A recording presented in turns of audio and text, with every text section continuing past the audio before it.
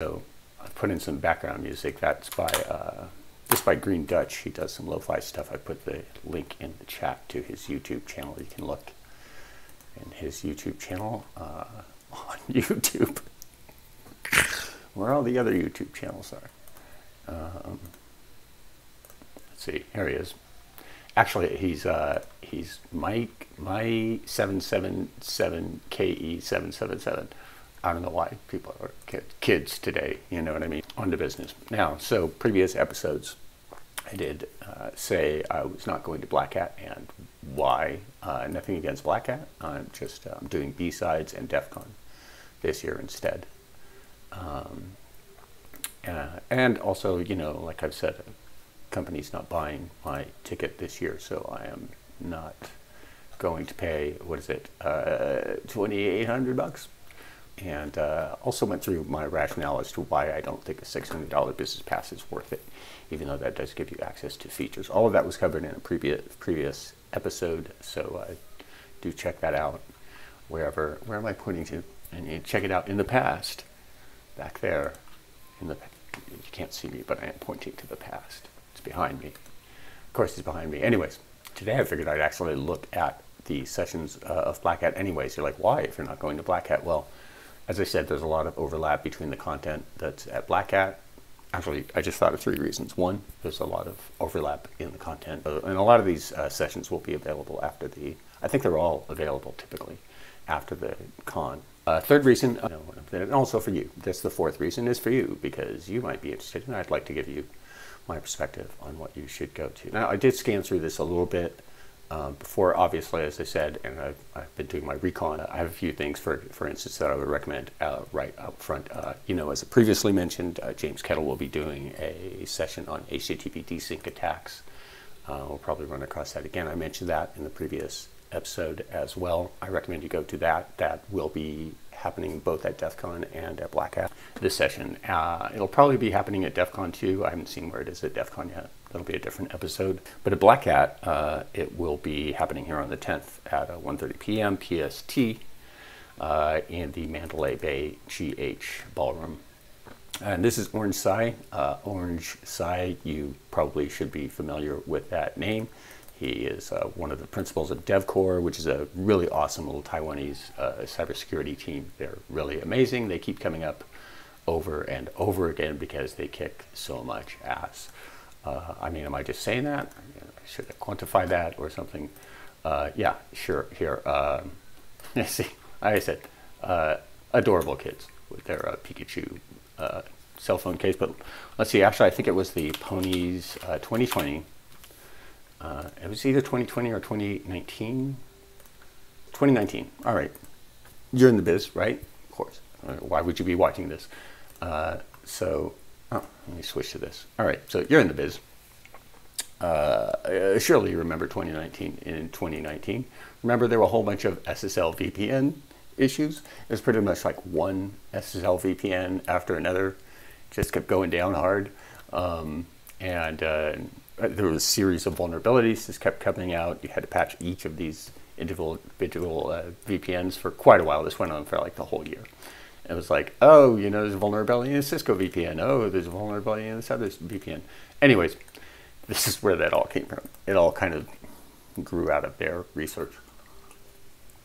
And this is to reemphasize what I was talking about before in the previous episode, is that, yeah, you need to know this stuff. Because the bad guys are going to know this stuff. So that was 2019, right? That came from they actually were awarded the pony for that, and here's where it came from. Infiltrating, this is their 2019 presentation from Orange Tsai and Devcore. Actually, Orange Tsai and Matt Cheng from Devcore, both of you, shout outs to both of you, amazing work. Continuing amazing work, but we're digging back into the archives of 2019 here. In 2019, their presentation was Infiltrating Corporate Intranet Like NSA. That's so awesome. Pre-auth RCE on leading SSL VPNs. You know what, I'm going to link to this in the chat, and surely it'll be easy to track down the review videos and stuff like that. It was a fantastic presentation as well. It was really cool. There was a lot of insight to be gained about fuzzing and about reverse engineering, source code analysis and stuff. Really great stuff, how they arrived at this. Anyways, so that was 2019, and they got a pony for that. And what I'm telling you right now is that this presentation from Tsai will be taking place on August 10th at BlackHat. You will want to be at that because, here, actually, let me paste that one in the chat as well. In the chat is the link to this year's presentation by Tsai. So show up early. It's going to be crowded. It's always crowded. Take notes. Pay attention. Don't be hungover. Or, why would you be hungover? It's a Wednesday.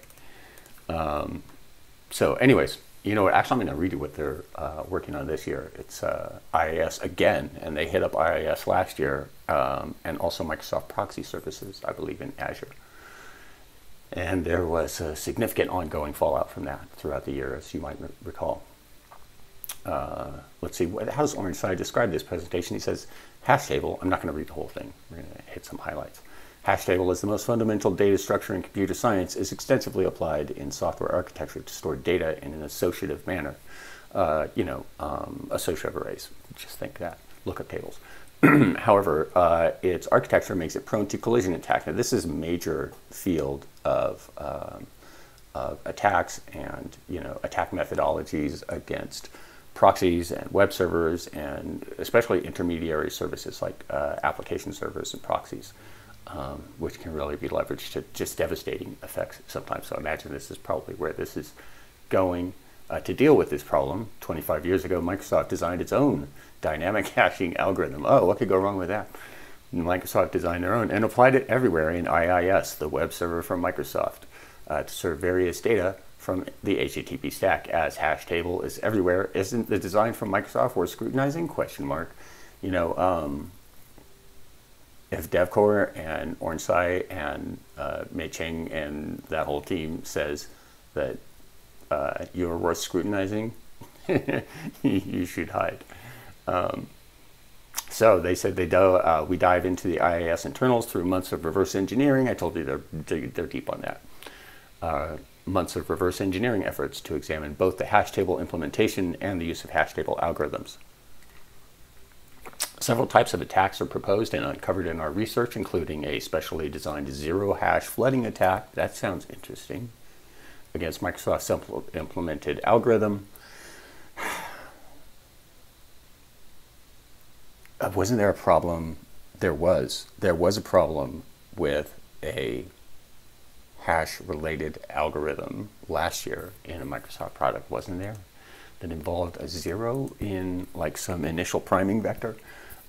Anyways, getting off track here. And item two, they're giving us a list here, three things that will be included. Also included a cache poisoning attack based on inconsistency between hash keys and unusual authentication bypass. Ooh, based on hash collision. Good old, that's, that never gets old. So anyways, this is an interesting bit. These results could not only make default installed IIS server hang with 100% CPU, unless you're into DOS, but also modify arbitrary responses through a crafted HTTP request. Oh, this is going to be tasty. So be there, show up early again, August 10th, 1:30 p.m. PST. You'll want to be there 1:15 or something like that at the latest to make sure you get a seat with the cool kids. So anyways, that's one of the ones I recommend. I already previously mentioned the James Kettle. Let's just find him right now, just to make sure I do cover that. I have previously recommended that you catch this one, browser-powered desync attacks, a new frontier in HTTP request smuggling. I'm pasting that link in the chat now. Of course, James Kettle, Director of Research at Portswigger Labs, who you recognize as the vendor for Burp. That'll be August 10th, 10:20 a.m. So, and that's through 11. So you hit this browser-powered desync attack session, which probably involve SSRF and stuff like that. Hit that up at 10:30, and then it'll end at 11. You go have yourself some lunch, and then be at the Tsai presentation. By the way, actually, I hadn't really illustrated this yet, but I thought I should probably make this clear. What is actually the overlap between BSides, BlackHat, and Defcon? Like, how do you go all this stuff at the same time? Well, you can't. Sorry, you just can't. And Defcon, you know, we'll just make Defcon red. Defcon, of course, it's red because it's non-negotiable. As I was saying before, like BSides, I'm already scheduled. So like I already have parties and events. That's non-negotiable. I'm going to BSides. And Defcon's non-negotiable. I'm going to Defcon. And that's always non-negotiable. So the last day of BlackHat is the first day of Defcon. The last day of BSides is the first day of BlackHat. That's how that all works. Okay, so 2 sessions I recommend right off the bat. Put the links in the chat. James Kettle or Tsai, you want to hit those. So rest of the sessions, actually first I'd like to look at the keynotes. So there's on Wednesday and Thursday, there are 60-minute long keynotes. And they both look kind of interesting. I think the one, if I was really only going to hit one, I would hit the one on Thursday. Just because it's about Stuxnet and we're all into Stuxnet, right? Everybody finds that interesting. So actually, having covered that much of it, I'm going to go quickly refresh my drink.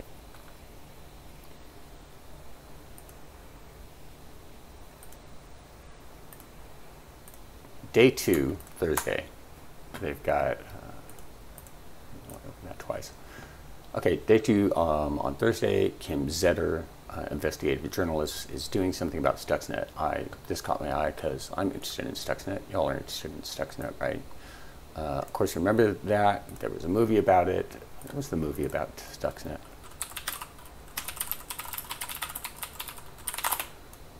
I actually saw, 0 Days. I mean, it's all right. It's more than a little sensationalist.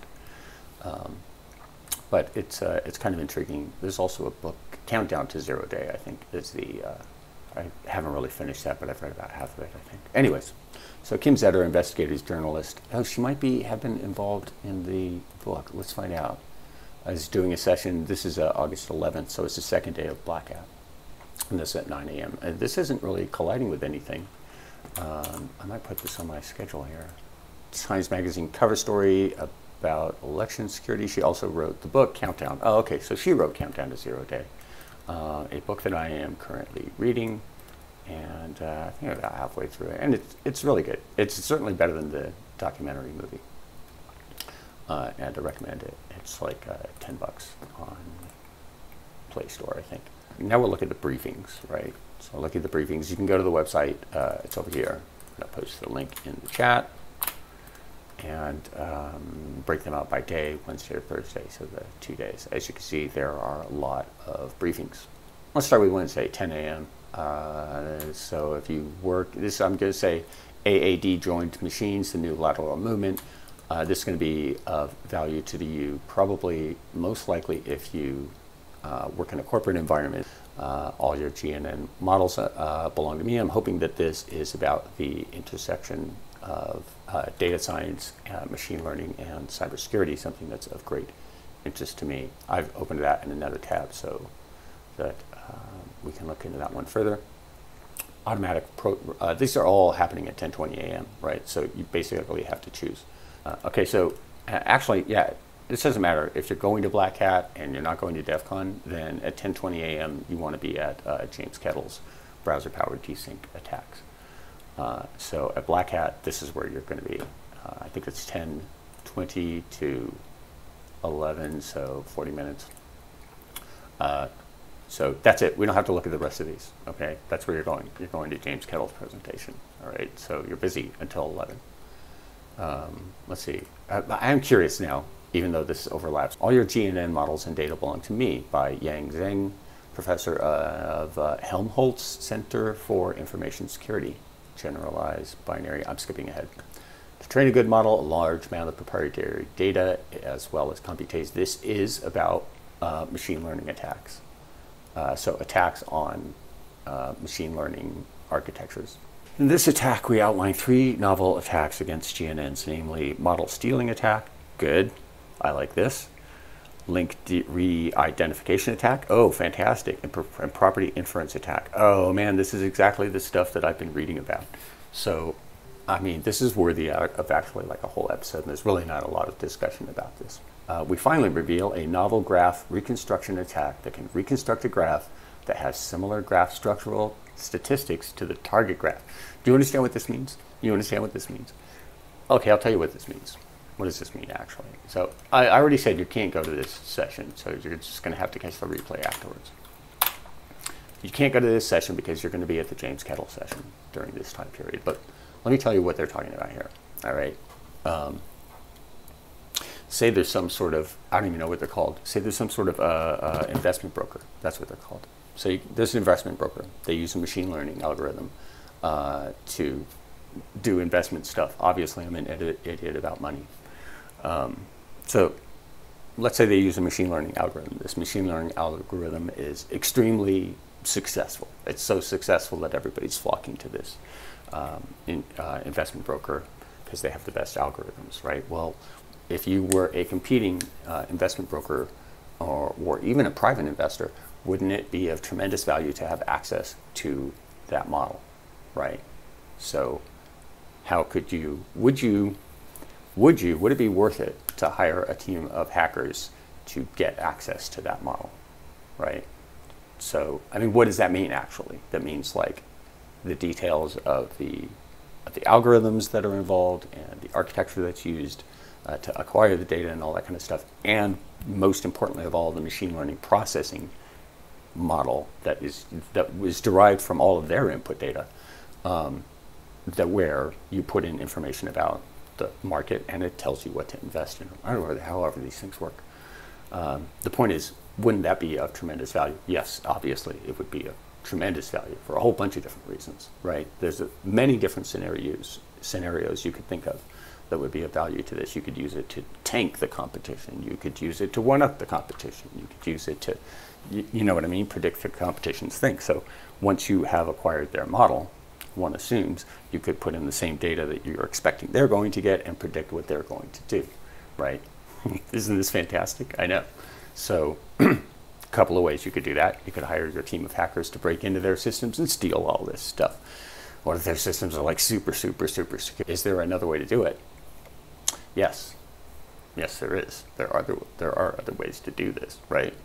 So there are ways of inspecting the results and ways of interrogating the model in such a way that hopefully could expose the underlying details that you would need to know, right? This would be kind of like figuring out the shape of something that's in a box, right? And I'm not just talking about figuring out what it is in the box. I'm like saying, oh, okay, I'll tell you right now, there's a fruit in this box. Like, what kind of shaped fruit is it? Because there's round fruits, there's like a banana, it's an apple, you get it? That kind of thing. It'd be the equivalent of doing that, but only shaking the box, right? So anyways, that's what this session is about. And if you're into that, and you should be, at least from my reading, that's what it appears to be about.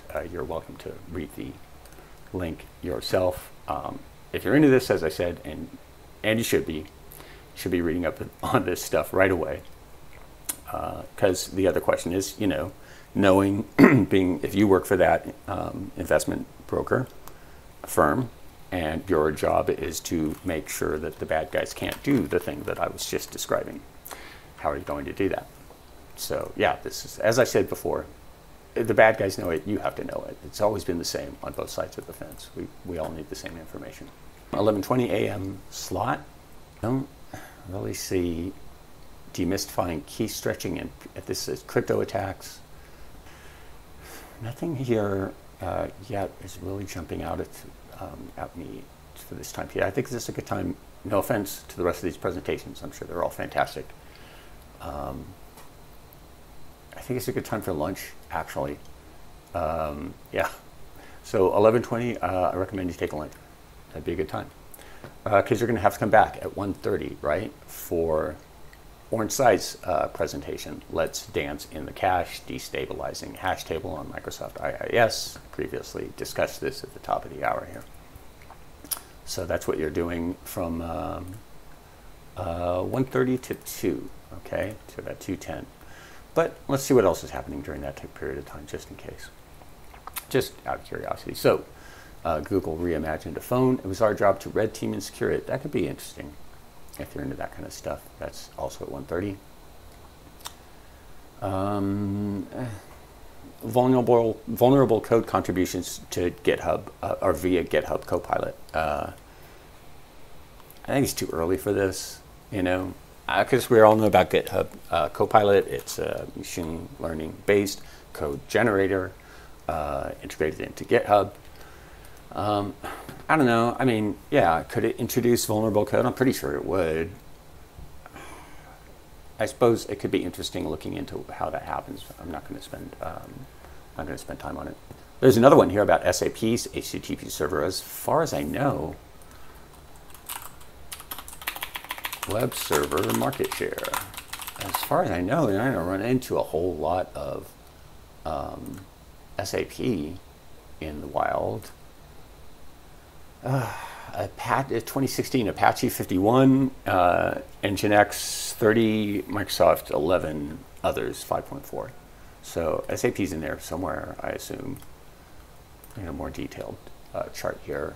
Netcraft July 2022. Apache, Microsoft, Sun, Nginx, Google, Cloudflare, NCSA, OpenRest. You guys didn't, SAP didn't even make the list. I was just curious, like how relevant it is. Okay, so don't worry about SAP's HTTP server. You're not going to run into it very much. Sorry, no offense, Martin. I'm sure it's a great exploit and everything. There's some stuff about WebAssembly safety here and RCE vulnerabilities. I've been kind of interested in WebAssembly, but like I said, busy at this hour, not that interested. Busy at this hour with Orange Tsai's presentation, as I mentioned. That's where we're all going to be. Save me a seat if you show up before I do. And one other thing, there's a cybersecurity review board studying incidents to drive systematic change. If you're into that. So now we're actually getting into unexplored territory. I haven't looked at this hour, the 2:30 hour yet. So Orange Tsai's presentation will be over at 2:10. So you got like 20 minutes. Then it's on to 3:20. This looks kind of good. Backdooring and hijacking Azure AD accounts. Okay, we're going to open that one and look at it more closely. Talking about Bluetooth, I don't know, not really my thing. This is about fault injection design, detection circuits, infiltrating identity providers. Nah. Practical electromagnetic interference on touchscreen-based devices. Sounds fun. I mean, I like funny stuff. Like novel stuff. Yeah, that could be amusing. This one actually. Okay, this is where you're going, or maybe not, because there is this one. RCE as a service: lessons learned from 5 years of real-world CI/CD pipeline compromise. And actually, sessions about the Russian cyber invasion of the Ukraine this year are a thing at all the cons. I've seen something about it, so might be interested in those. There's a couple of them. There's one during this hour as well. The ones that I bookmarked from this part are backdooring and hijacking Azure AD accounts by abusing external entities. During the research for this talk, several flaws in the implementation were identified, which create novel ways to backdoor and hijack Azure AD accounts from a regular user. Indeed. Okay. I think they scheduled this one at the right time. This is during one of the beefiest, most active parts of the con. So, yeah. Good luck and Godspeed, Dirkjan Molima. That looks like a pretty good presentation. Unless you have nothing whatsoever to do with Azure AD. Now, I actually bookmarked this one myself before I decided I wasn't going to BlackHat, because I think this is a big topic that really needs to be discussed in more detail. But I think we're still a long way from really addressing this in the industry. This talk at 3:20 to 4 p.m. in the Mandalay Bay GH ballroom from Tara Wheeler, the CEO of Red Queen Dynamics, and Victoria Ontiveros, researcher at Harvard Kennedy School, have to speak about policy. This is in the policy track, and as well as should be. This is important stuff. I don't know why we don't talk about this more. The talk is titled, "No one is entitled to their own facts except in cybersecurity?" Question mark. Presenting an investigation handbook to develop a shared narrative of major cybersecurity incidents. Based on this, we have created the Major Cyber Incident Investigations Playbook. This new document, pending publication at Harvard and being released here at BlackHat, is a playbook to make major cyber incident investigations more actionable by setting up an independent review board for major cyber incidents. This can be how we build a shared historical narrative. So, I mean, I think it's good starting to build structure around this. I don't know if they're going to dig into what my big complaint is about this. And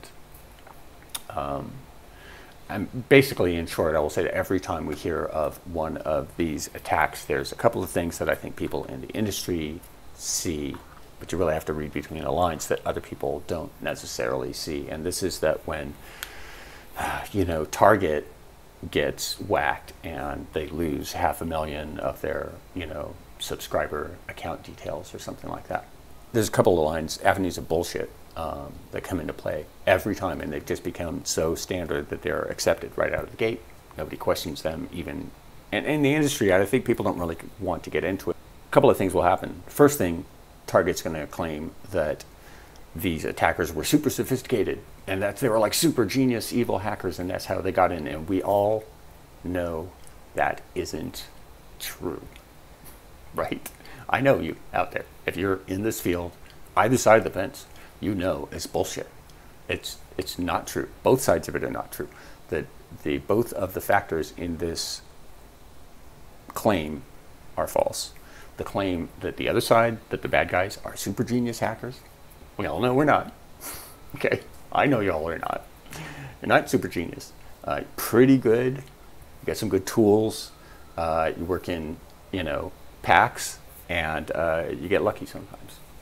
You add all of that together, and in combination with the other half of this, none of that would work if the other half of this weren't true, which is that their systems were shit. And that's how this happened. It didn't happen because the bad guys were super geniuses. It happened because their systems were shit, okay? People told them that they were shit. Their own teams, their own people told them that they were shit. External people told them they were shit. And they ignored all of that. That's how these things happen, okay? The other thing that happens is that they'll also say, this cost $15 million in damage. No, it actually would be like $150 million in damage. No, it didn't cost 100. You know how they're calculating that? They're calculating how much it will cost to fix all the broken fences that let the bad guys in. They should have fixed the fences before this, okay? So it's like, it's like someone, breaking into your, well, no, it's exactly like fences. It's like you don't build a good fence. Everybody tells you the fence is not good.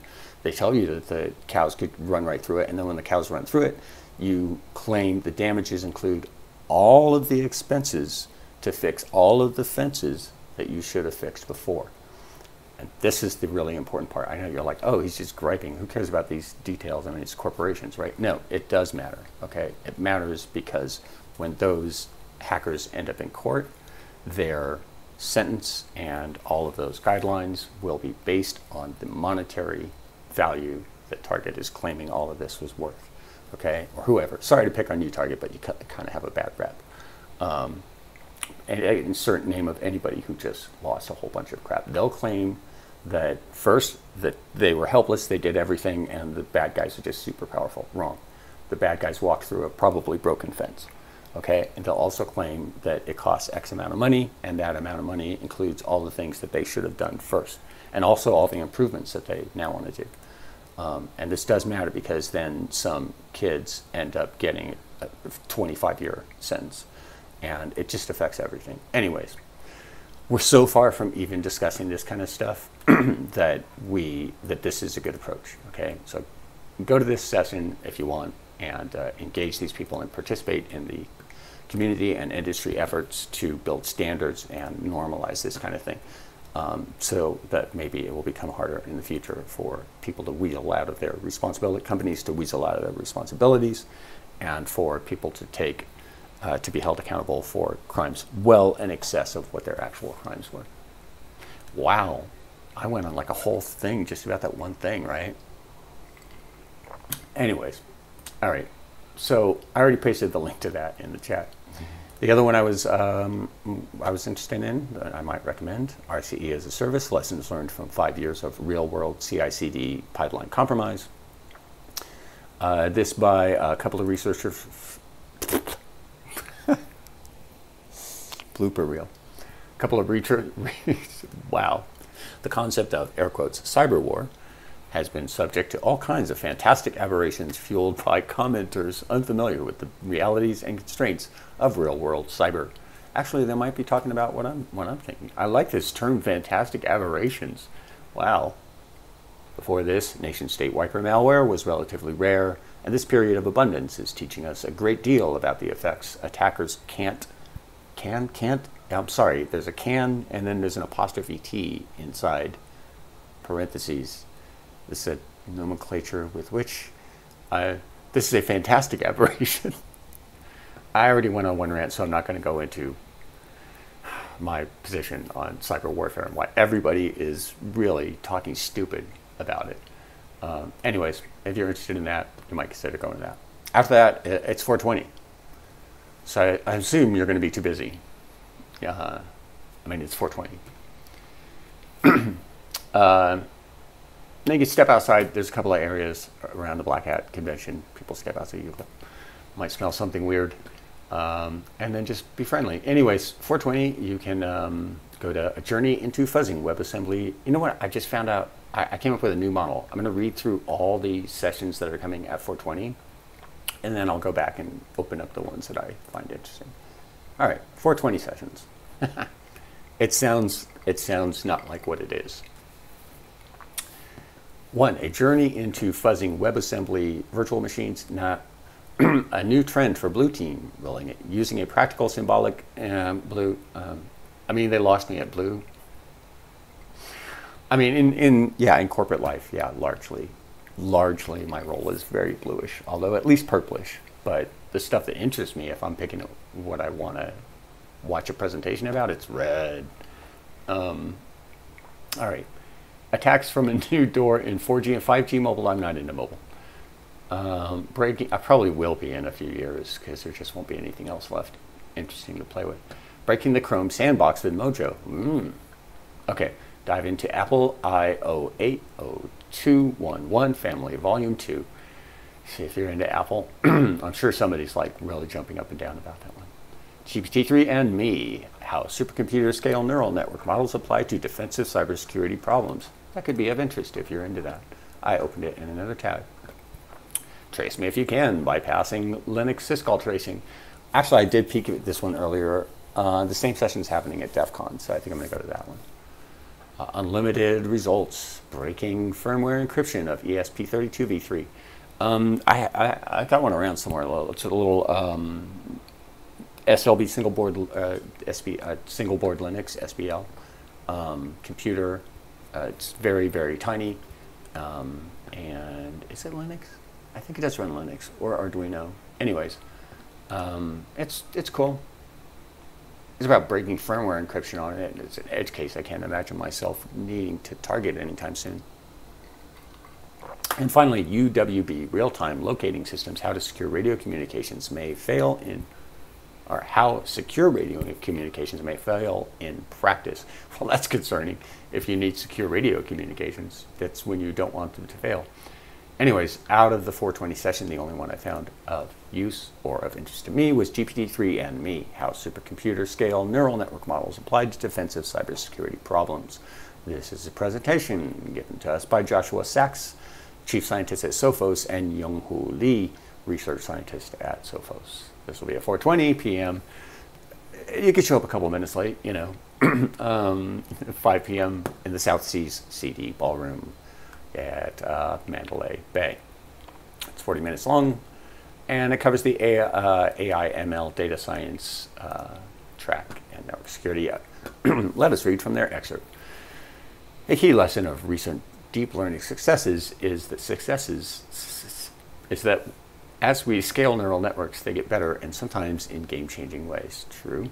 Well, to a point, there's diminishing returns, right? In this talk, we'll demonstrate and explain how supercomputer scale neural networks open new vistas, so poetic, for security, qualitatively changing the horizons of machine learning security applications in surprising and powerful ways. This is very buzzwordy. Specifically, yes, thank you, we'll demonstrate 2 applications of large neural networks to security problems that would have been intractable. Let me do this again for you guys. I'm going to rewrite this for you. Specifically, we demonstrate 2 applications of large neural networks to security problems that would have been intractable with smaller models. See? You need to say that wouldn't have been tractable. Okay, you could just say would have been intractable. So much easier. With smaller models, generating custom human-readable explanations of difficult to parse. Have you ever needed there's a self-descriptive phrase for you. Human-readable explanations of difficult to parse attacker behavior. You guys need an editor. And detecting, and this sentence is insanely long. Really, you guys, this, I know I'm seeming petty, but this is crazy. Look at this sentence. I have to start all over again. Specifically, we demonstrate 2 applications of large neural networks to security problems that would have been intractable with smaller models. Generating custom human-readable explanations of difficult to parse attacker behavior, and detecting malicious behaviors even when we have very few examples of the kind of behaviors we're looking for. Oh no, I'm really sorry, you guys. I'm like openly laughing about there. You need an editor. You know, like computer scientists are not, I wouldn't expect you guys to be good at writing. You should be good at computer science.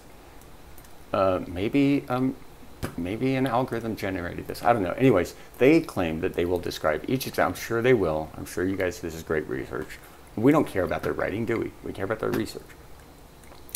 We'll describe each example application in transparent and reproducible detail, and then show you how you can use our work or do your own large neural network experimentation, using publicly available models like OpenAI's GPT-3 series of models. Wow.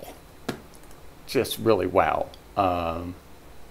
If you're a tech, Laura, I know some tech writers. Hey, Laura, if you're looking for a tech writing gig, these people need a writer. They need writers and editors like super bad right away, because I'm sure this is fantastic research. I don't know, maybe it's meant to be self-referential, and this was generated by a small machine learning, a neural network, but it was too small. Anyways, that's 420 to 5. I don't know why I just totally flamed those people. I'm really sorry. But that closes out our review of Wednesday sessions. And that pretty much finishes me up for this episode. The next one I'll be picking up on Thursday. I should do that pretty soon since we're coming up on BlackHat anyways. I'm also going to do the same thing for Defcon and BSides, tell you what I think you should do at them and give you some insider tips. As I said, I've been to both of them a whole bunch of times, and I'm local here in Vegas. So I'll be here, and all the cool kids will be here, and on 8th through the 14th. So come back and get more recommendations from me on what to go to, and also listen to me flame totally innocent computer scientists who probably just need editors. Thanks for tuning in. As I always say, if you like it, tell your friends, and if you don't, tell your enemies. Shout out to Brian and anybody else who's watching. Later. Out.